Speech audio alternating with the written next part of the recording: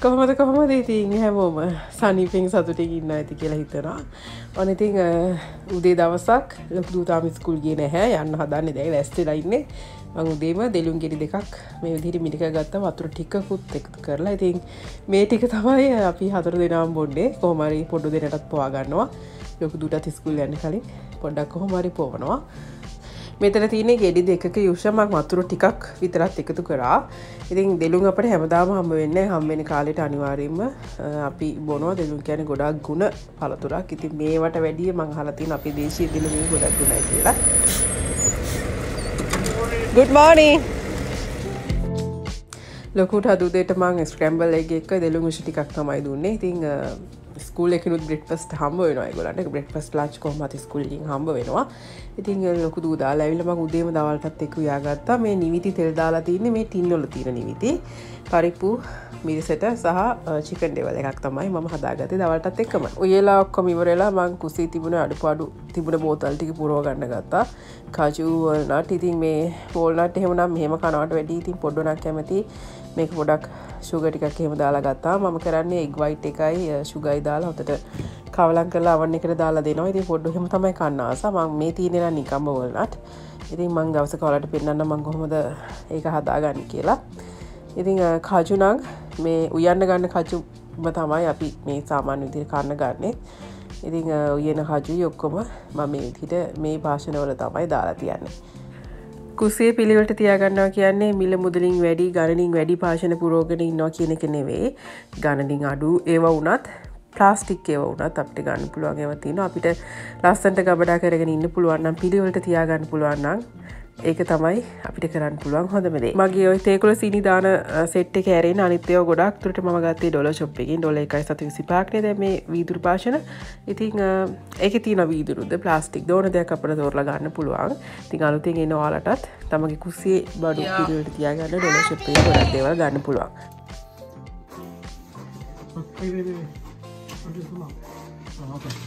All right. Good girls.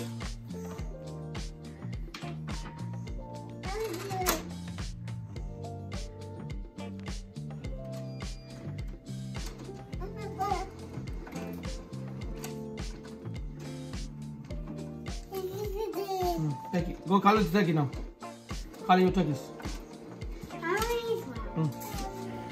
දැන් ඉතින් තෑස්ගීවිල් ළඟ වෙන නිසා ඒ සම්බන්ධ ක්‍රියාකාරකම් තමයි ස්කූල් එකේ ගොඩාක් වෙන්නේ. ඉතින් මේ විදිහට ඔන්න ටර්කි කරගෙන අපිට තිබුණා ෆැමිලි ප්‍රොජෙක්ට් එකක් කරන්න ලොකු දූත් එක්ක ටර්කියව වෙස් ගන්නන්න. දැන් ඉස්සරහට එන තෑස්ගීවින් එකේදී තෑස්ගීවින් ඩිනර් ටේබල් එකේදී ටර්කිය ඉතින් ටේබල් එක මැදට යන එකනේ වෙන්නේ. ඉතින් ටෑස්ගීවින් ඩිනර් එකේදී ඉතින් යාව ඒකෙන් බේරෙන්න යාව වෙස් ගන්නන්න තමයි තිබුණේ ප්‍රොජෙක්ට් එක විදිහට කරන්න. ඉතින් අපි ටර්කියව ෆයර් ෆයිටර් කෙනෙක් විදිහට වෙස් ගන්නවා. ලොකු දුත් එකතු කරගෙන ඉතින් ජූටිත් මේ දේවල්ට සම්බන්ධ කරගත්තා. මේ විදිහට ලොකුව සම්බන්ධ කරගෙන මේ දේවල් කරා. ඉතින් දැන් ඉතින් කොහොමද මේ ටර්කියව අල්ලන්න වෙන්නේ නැහැ. මේ නම් සිකුරාදා දවසක උදේම මම ඔන්න පිටි ටික අරගත්තා. මම පිටි ටිකත් ඉතින් අතේ නෙවෙයි මැෂින් එකේ අල්ලලා ගත්තා. අන්නලා මේ විදිහට තෙල් වල දාලා තිබුණා. බෝල කඩලා වෙන් කරලා කොත්තු හදන්න ඉස්සලා පරාට ටික හදලා ගන්න ඕනේ නේ. ඉතින් අපි ගෙදර පරාට හදලා ගන්නේ මේ විදිහට. මම පරාට ටිකත් හිමින් හදාගත්තා. ඉතින් මම උදේම කොත්තු හදන්න ගත්තා. මොකද මම හිතුවා මේ අද කොත්තු ටිකක් දෙන්න ඕනේ කියලා. අයියගේ යාළුවෙකුත් ඉන්නවා ඒගොල්ලන්ටත්. ඉතින් තව එක්කෙනෙක් ඉන්නවා සුදු එක්කෙනෙක්. ඉතින් එයා එච්චර සැර කන්නේ නැහැ. අද ටිකක් සැරට හදන්නේ නැහැ. මේ අමු මිරිස් අපි කඩලා ෆ්‍රීස් කරලා තියපු ඒවා. හොඳට තියෙනවා ඒවා. ඉතින් එළවලු ටිකත් මේ විදිහට ඔන්න කපා ගත්තා. රොටි ටිකත් මේ විදිහට කපා ගත්තා. ඒත් එක්ක මං චිකන් එකක් හදාගත්තා. කොත්තුව කන්න. ඔක්කොම බඩු ටික ලෑස්ති කරලා තිබ්බට පස්සේ අයියා කිව්වා ඔන්න එයා ඉක්මනට කොත්තුව හදලා ගන්නම් කියලා. ලේසි වැඩේ ඉතින් ලේසි වැඩේ ඔක්කොම කපලා කරලා තිබ්බට පස්සේ ඔක හදලා ගන්න එක මහා දෙයක් නෙවෙයි. මම ඉතින් ඒක අයියට කිව්වා. තෙල් ටිකක් ලිපේ තියලා ඒකට ඉඟුරු සුදු ලුණු ඊට පස්සේ එළවලු ටික එකතු කරගත්තා. මට කුරුදු එකතු කරන්න අමතකුණා. ඉතින් මම ඔන්න කුරුදුත් එකතු කරා. ඉතින් අයියා මේක හැදුවට ඉතින් පැත්තකින් ඉඳන් ඔය අමතක කරන දේවල් ඔක්කොම එකතු කරන්නේ මම තමයි. එළවලු ටික මේ විදිහට එකතු කරලා මුලින්ම තෙම්පරාදු කරගන්නවා. තක්කාලි ටිකත් එකතු කරගත්තා මේ විදිහට. ඊට පස්සේ 3-5 කුඩු මිරිස් කුඩු මේක එකතු කරේ කෑලි මිරිස් නෙවෙයි. අර අපිට හම්බෙලා තිබුණානේ පොඩි මං ගිය සැරේ වීඩියෝ එකේ පෙන්නනවානේ ලංකාවෙන් හම්බුන කට සම්බොලේ. ඒකින් ටිකක් එකතු කරගත්තේ ලුණු කුඩු ගම්මිරිසත් එකතු කරලා මේ විදිහට හොඳට කවලම් කරගත්තා. කහකොට් ටිකත් එකතු කරා. ඊට පස්සේ එළවලු ටික තෙම්පරා දුන්නාට පස්සේ බිත්තර ටික එකතු කරලා මේ විදිහට කවලම් කරගන්නවා. බිත්තර ටික එකතු කරලා ගොඩක් වෙලා බිත්තර ටික තැම්බෙනකන් ඉන්නේ නැහැ. අර පොඩක් තෙත ගතිය තීද්දිම තමයි ඕන අපි කපාගත්ත රොටි ටික එකතු කරන්නේ. රොටි ටිකයි එකතු කරගත්ත. එකතු කරලා ඉස්සල්ලා කවලම් කරගෙන ඉන්නවා. ඊට පස්සේ ටිකක් කවලම් කරලා ඉවරලා අපි හදාගත්ත චිකන් කරි එකකින් ටිකක් මේ විදිහට එකතු කරගන්නවා. මම තමයි ඔන්න පැත්තක ඉඳන් චිකන් කෑලි එකතු කරේ. අයියා හොඳට ඒක පොඩි කරලා ගත්තා. ඉතුරු රොටි ටිකත් එකතු කරලා හොඳට කවලම් කරලා ඔන්න අපේ කොත්තුව දැන් ලෑස්ති. ඉතින් අයියා දැන් මේ රසත් බැලුවා. ඉතින් අද ගොඩක් අර වෙන්න තරම් ගම්බිරිස් වැඩි කරලා ගොඩක් සැර දැම්මේ නැහැ. ඉතින් අර අයියාගේ සුදු යාළුවට දෙන්න ඕන නිසා මම මේ ලෑස්ති කරගෙන තින්නේ ඔන්නේ යාළුවට. ඉතින් සැර ටිකක් වෙන්නට වඩා අඩුවෙන් තමයි ඇත්තටම හැදුවේ. ඉතින් කාට හරි කෙනෙකුට හිතෙන්න පුළුවන් හැමදාම අපේ වීඩියෝස් බැලුවොත් කෑමම තමයි කියලා. ඉතින් මේ අපි කැමති විදිහ. ඉතින් අපිට මොන හරි දෙයක් කන්න හිතනොත් අනිවාර්යයෙන්ම හදාගෙන කනවා. ඉතාලම හවස අපේ ලොකු දෝනිගේ ඩෙන්ටිස් ළඟට යන්න තිබුණා. ඉතින් එයාගේ දත් ක්ලීන් කරන දවස අද. ඉතින් අප්පච්චි දෝනි දෙන්න තමයි එදා ගියේ. චූටි දෝනි මම එදා ගෙදර හිටියේ. ඉතින් අයියෝ කිව්වා ඔයා වීඩියෝ කරගෙන එන්නම් කියලා. ඉතින් ඔය ඔක්කොම මේ ඩෙන්ටිස් ළඟ ඉන්න වීඩියෝස් ඔක්කොම ඉතින් අයියා කරපේවා තමයි. අනේ ඉතින් අප්පච්චි දුවයි දෙන්න තනියම ගිහිල්ලා කරපු වැඩ. Donnie, you ready? Right here, Donnie. Are you ready? Okay. හෙට මොනවද උයන්නේ කන්නේ කියලා කලින්ම කල්පනා කරාම මම හිතුවා කජු ටිකක් උයා ගන්නවා කියලා. ඒ නිසා මම ඒ ටික පිඟින්න දාගත්තා. ඉතින් පිඟින්න දාලා අපි රැට එහෙම කාලා ඉවර වෙලා මම මේ විදිහට කිචන් එක සුද්ධ කරගන්න ගත්තා. ඉතින් මට පුළුවන් විදිහට මේ හැම බඩුවක්ම හොඳට හැමදාම පිහදා ගන්නවා. ඉතින් මේ බඩුවල කල් පැවැත්මට එක ගොඩක් හොඳයි. ඉතින් මේ දේවල් හැමෝටම කරන්නත් බෑ. ඉතින් අපි කරනවා කියලා අනිත් අය කරන්න ඕනෙත් නැහැ. ඉතින් මටත් මේ දේවල් කරන්න බැරි වෙන දවස් තියෙනවා ඇත්තටම. බොරු කියන්න ඕනේ නැහැ නේ. ඉතින් සමහරවිට මට අසනීප වෙන වෙලාවල් වලට මම මේ දේවල් කරන්නේ අත්හැරලා දාලා. ඒ වෙලාවට සමහරට අයියා තමයි මේ විදිහට පොඩ්ඩක් පිහදාලා දෙන්නේ. මම කරන තරම්වත් හොඳට අයියා කරන්නේත් නැහැ. ඉතින් මට බැරි වුණ වෙලාවට මම ඒ දවස්වලට මේ දේවල් කරන්නේ නැහැ. ඉතින් ඒක බොරුවක්. අපිට හැමදාම නීට් එකට මේ හැමදේම කරන්න බෑ. ඉතින් පුළුවන් වෙලාවට මම හැම වෙලේම මේ දේවල් හොඳ ලස්සනට තියාගන්නවා. මම කැමති උදේට නැගිටලා එද්දි කුස්සිය ලස්සනට සුවඳට තියනවා නම්. දැන් වෙලාව උදේ 6යි කීයද 6:22යි 6:22යි වෙලාව. ඊයේ රෑ ඉඳන්ම වහිනවා. චුරු වැස්ස. දැන් ගස්වල කොළ ගොඩක් දුරට ඔක්කොම හැලිලා ඉවරයි. මේ ඕක ගහේ. ඉතින් අපි ග්‍රීන් හවුස් එක ඉස්සරහට ඉතින් ඔන්න ඒකේ වැඩ පටන් ගන්නවා. ඒ උදුනට දර දාන්න ඕනේ.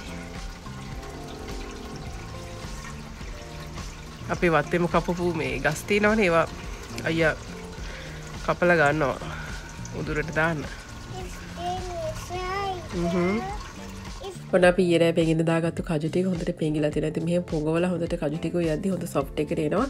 නැත්තම් අර කජු ඉව්වහම නිකන් අර හය ගතියට තියෙනවා. ඉතින් කන්න අමාරුනේ. ඉතින් රතු වල ටිකක් වියනවා. ඉතින් අද නම් එහෙම ගැළපීමක් ගැන හිතන්නේ නැහැ. කජු වියලා රතු වල හදලා බාස්මති හාල් වියලා පිටර ටිකක් තම්බලා ගන්න තමයි හිතුවේ. ඉතින් අපෙන් හාල් මොනවද කන්නේ කියලා ඉතින් නංගිලා ගොඩක් අහනවා අලුතෙන් එන අය. ඉතින් වෝල්මාර්ට් එකෙන් ගන්න මේ බාස්මති එක තමයි අපි උයන්නේ. එහෙනම් ඉක්මනට උයලා ගමු. මුලින්ම භාජනයකට තෙල් ටිකක් දාලා ලුණු ආමු මිරිස් කුණුරු පොතු එකතු කරලා ඊළඟට සුදු ලුණු පොඩකුත් මන් තල්ලා දැම්මා. ඊට පස්සේ මිරිස් කුඩු 3-5 කුඩු කහ ගොඩුත් එකතු කරලා කජු ටික එකතු කරලා මේ විදිහට තෙම්පරාදු කරගන්නවා.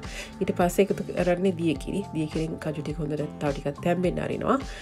තැම්බුණාට පස්සේ තමයි අපි පස්සේ ලොකු කිරි එකතු කරන්නේ. රතු වල ටිකත් මේ විදිහට කපා ගත්තා. ඊට පස්සේ ඒකට 3-5 කුඩු මිරිස් කුඩු ලාවට එකතු කරලා කාකුට්ටි එකත් එකතු කරලා ලුණු කුඩු කුරුදු පොතු මේ හැමදේම එකතු කරලා දිය කිරින් ඒකත් ලිපේ තියා ගන්නවා. මං ගාව තියෙන වේලිච්ච කරපිංච ඉතින් වේලිච්ච කරපිංචයි අමු මිරිස් ලුණුත් එකතු කරා. මොන මම දැන් කජු ටිකට මේ වෙලාවේදී ඔක්කො පොල් කිරි එකතු කරා. එකතු කරලා දැන් මේක පොඩ්ඩක් හිඳගෙන මම ලිප් ඔෆ් කරනවා. ඉතින් රතු වල එකටත් මම දැන් ඔක්කො පොල් කිරි එකතු කරලා තියෙන්නේ. මොන ඉතින් අපේ කජු එක දැන් ලෑස්ති වෙනවනේ. මම ගොඩක් වෙලාට උදේම දවල්ටත් එක්කම යා ගන්නවා. ඉතින් අද උදේට කන්නෙත් මේවා. ඉතින් අපිට හම්බෙච්ච අර කුණුසේ මදාපු කට සම්බොල් ටිකුත් අද එකතු කරගත්තා බිත්තරත් හම්බ ගත්තා ඔන්න අපේ කෑම එක ඉතින් අපි උදේට කාලා තමයි මේ යන්නේ වත්තට අපේ වත්තේ දැන් ගිය දවස්වල වීඩියෝ බලපුවා දන්නවනේ අයියා ඔක්කොම සුද්ධ කරා කියලා පිටිපස්සට ඉතින් අද තිබුණ ඔය වත්ත ඉස්සරහට වෙන්න තිබ්බ ගහක් කපා ගන්න. ඉතින් ඒක කපලා ඉන්න තමයි මේ අපි යන්නේ.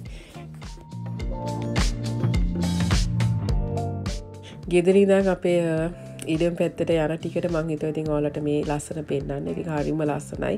මේක PVN ඇහෙන් දාකිද්දි දන්නේ ඔයාලට මේක අපි දැන් මේ වීඩියෝ වලින් පෙන්නදී ලස්සන පේනවද කියලා ඒ තරමටම. ඉතින් පාට ගෑහිලා මේ කැලෑවල තියෙන ලස්සන ඒක ඇත්තටම හරිම සුන්දරයි. හැමදාම උත්සාහ කරන්න ඔයාලා තමන් උපරිමයෙන් විශ්වාස කරන අයට හොර බොරු වංචාව කියන එක නොකර ඉන්න. ඉතින් අද නොවෙන්නෙත් ඒකමයි. ගොඩක් අය කරන්නෙත් ඒකයි. ඉතින් මේ දේවල් කරනවා කියන්නේ ඕගොල්ලන්ට හැමදාම හිතින් විඳු ඉන්න වෙනවා. කවුරු මොනවා කරත් සබහා ධර්මයෙන් ඒවට දඬුවම හම්බ වෙනවානේ. ඉතින් ඒව නොකර ජීවත් වෙන්න සැහැල්ලුවෙන්.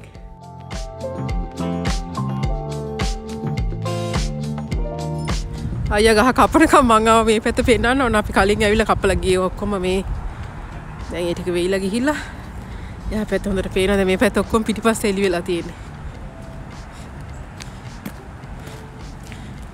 ඒ ටික ඔක්කොම තනියම කැපුවා අයියා.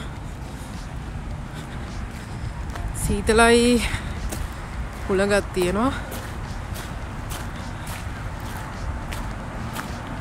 මේ කොන්ටම කැපුවා.